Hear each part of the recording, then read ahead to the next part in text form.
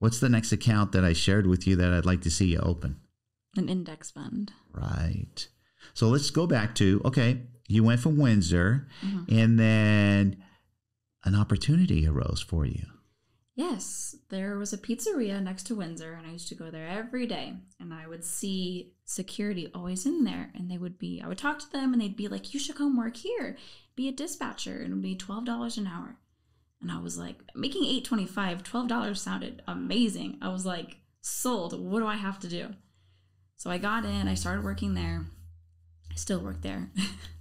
End of the story is I still work there. I've gotten a couple of raises over the years, and now I make $15 an hour.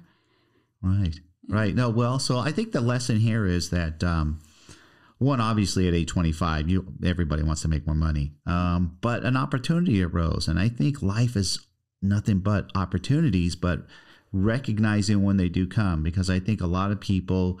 Opportunities come up, but they don't recognize that it's an actual opportunity, right? And then that you should take advantage of any and all opportunities, right? Because we're going to talk about one of these other opportunities that arose that you took advantage of. So, okay, so you're working, you're doing your thing, you're still living at home with mom and me, and you're cruising along, and then you're like, you still wanted to move out, and then what did we talk about after that? About getting your first place. Like what I was going to do, like wanted to buy a place. Yeah, remember we talked to the conversation about buying not a house, because I knew that you wouldn't be able to qualify for a full house, but a condo. Yeah. Yeah, because you were still here at the house, and you had shared with me you had a pretty decent amount saved, right? Mm-hmm. And you saved so much money because you really don't have no bills, just your basics. I had you start paying your phone bill yourself, but I take care of everything else. So before we could buy a house, one of the things that we had to do was to get your credit established. Remember that? Yeah. Talk to the people because I'm going to jump forward and then jump back, is you bought your condo all on your own 100%. I mean, Mom and I were the representing agents, but you bought it. In order to do that, you have to have enough credit to do that and money. And so when I taught you the credit lesson, share with the audience here the credit lesson I taught you and how you were able to build your credit over time. So when it came time to buy your condo, you qualified.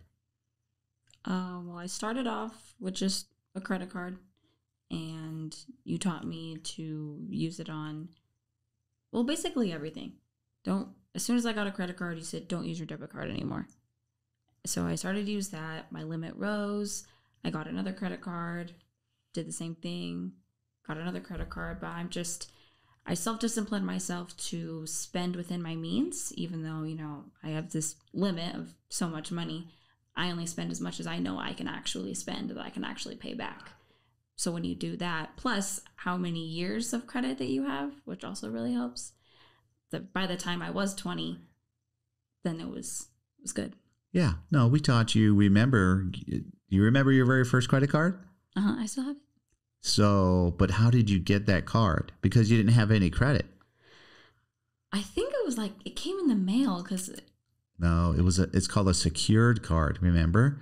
We had to put money on there. A secured credit card is when you put the money up first. And so that's how your first one was. I said, you don't have any credit, so nobody will give you one. So they always start with, okay, get a secured credit card for typically $200, maybe $300. You'll get a secured card. And then you had that card for roughly 4 months, and then they extended you credit. You didn't have to have the secured credit. You didn't have to give them money. But the reason we did that is because I showed you how to, okay, you're going to give them the $200. I think it was just $200.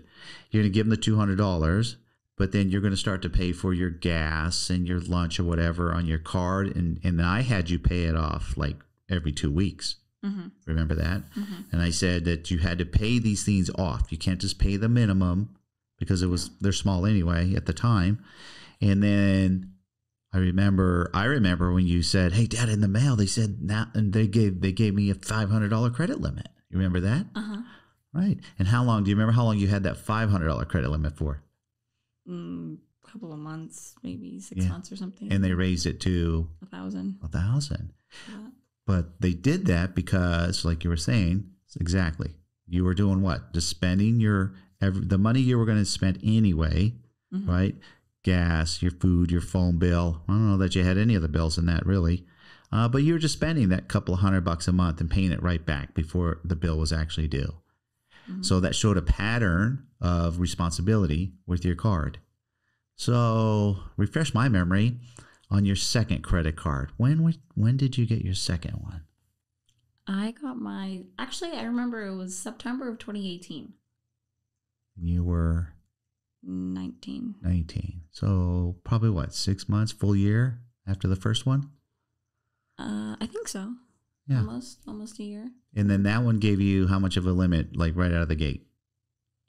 I think 1,000. 1,000. Yeah. So now you got 2 credit cards, 1,000 each, $2,000, but you don't spend anywhere near $2,000. Right.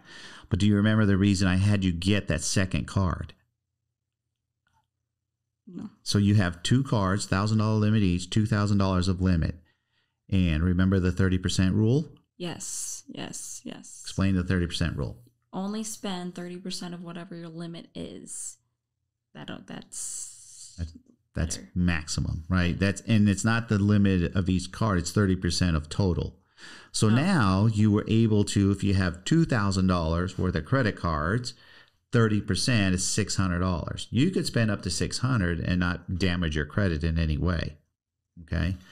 Which you don't really spend that money. So you were okay. So you kept building. And then I know you got your credit score to a certain point, which I knew qualified for a certain card, because then we started to look at cards that had the cards with the benefits, right? So what was the card that gave you your first benefit? My Discover card. Yeah. I love Discover. They're one of the ones that give the most money cash back. They're a little harder to get than some of the other ones because you definitely have to have minimum 720 credit score to get that Discover card. But I think now that's it. That's just the 3 cards you have, right? I have an Apple credit card too. Oh, I remember that. That's more of a convenience card, and that one's new. And I don't know a lot about it other than, it's there. But now you're just a little over 21. And how much money do you have if you add all 4 credit cards up together worth of limits? Maybe 7,000 or 8,000, I think. 7,000 or 8,000. Yeah. So now you build up enough credit. Obviously, you don't need anything, but if your card were to break down, you could put it on that if you didn't have it. But I know you've been a really good saver. Let's go through the process of when you said, hey, let's buy Dad, I found a condo. I want to buy it. Do you remember how that process went? Yes, it's a long process. What do you mean by that? Don't scare people. No, it's not a scary process. It's just, it takes some time. But first, you have to apply for it so that you have to tell them the loan company, right? Yeah. Apply for how much money you make, your credit, how long you've been at your job. You have to be at your job for 2 years. Yeah. So it was funny. So they told us what you qualified for, and then we went shopping. But being that I'm in real estate and I flip homes, what type of home did I tell you that I wanted you to find? A condo. Besides that? Like a renovated condo? Is that what you mean? Yes. Yeah. We wanted to I wanted to make sure that Faith went out there. She had enough money to buy the home, but not a lot of excess cash. To a lot of people, when you buy a house, you got to go in there and fix this, that, or whatever, and you could spend another thousands of dollars, repairing anything. So I said, you keep looking, and when you find one that's been fully renovated and it's in your price point, and obviously location was key, that's the one we'll look out seriously. So then I remember you called and he said, Dad, I found it. I said, what'd you find? And then you showed me. Well, I for weeks, I spent every day on Zillow just looking at all these condos in the area that I wanted. So when I found the one that I really liked, I was so excited. And I was like, we have to go see it. We went there. I fell in love with it. And I was like, I need it sold. I'm moving in. So then we started the process. So for some of you guys out there, think about this. Here's a 20-year-old young lady who's working at a job that makes $15 an hour. Now, she was there 2 years. And at the same timeline, built her credit up from 0 to where are you sitting at now? About like 745, 750. Yeah, 750. which is more than enough to buy a house. So you did that all on your own. I said, okay. And then we found it. Okay, now it's time to buy it. Well, lucky for you, mom and dad are real estate agents. So we went out there, and mom and I are representing agents on there, and we got you involved in a down payment assistance program because you're a first-time home buyer. Mm-hmm. How much money did that save you? Thousands. Yes. So I'm going to go ahead and break down the numbers if you're okay with it. Okay. So the condo was $164,000, right? 2-bedroom, 2-bath, fully renovated. This thing was gone through from top to bottom, floors, the whole new kitchen, cabinets, bathroom cabinets, tiled showers. I mean, a very nicely done place. Mm-hmm. So that's why I felt good about, okay, this is a good purchase. You'll go ahead with that. And then we got you involved in the down payment assistance program because you qualified because you're a first-time home buyer, right? Which means that they put down the down payment. You don't have to. Now, that doesn't mean that you need zero money to buy a house because you still need money. Do you remember what kind of money that you needed? Like the closing costs? Yes. Mm-hmm. Yeah. Still going to have to pay for closing cost. Typically on whatever you're buying, it's about 1.5%, right? So Faith was able to get in there, $164,000 condo, get the down payment assistance program to do the down payment of the 3.5%. Then she had closing costs. Now, we went through there. Can you remember what was the total money out of your pocket to buy this place? No, maybe like 2,000, I think. You were like 2,500. Yeah. So for $2,500, and she was prepared though. She had $10,000. She's like, no, I have the down payment, but I'm like, I says, matter of fact, we talked about it because there is a difference of monthly payment if you put the money down yourself or you do the down payment assistance program. Remember that conversation? Yes. How'd that go? We were very iffy. I wanted to pay less monthly, but then you said save all your money now and just pay a little bit more every month instead of, paying it all for the down payment. So that's what we decided then, is to keep all my money that I have now and just pay a little bit more every month. Yeah. So the difference was, I remember the numbers because I'm a numbers guy. I remember all the numbers. So the difference was, if it had Faith put down the actual down payment money in cash and her closing costs, she would have been out of pocket about almost $9,000. And I says, well, Faith, if we do the down payment assistance program, you're only going to be out of pocket $2,500. And the extra amount of the payment was $65 per month. And I says, well, let's do the math because you're not going to live there alone. You're going to have a roommate who basically is going to pay half of your mortgage, right?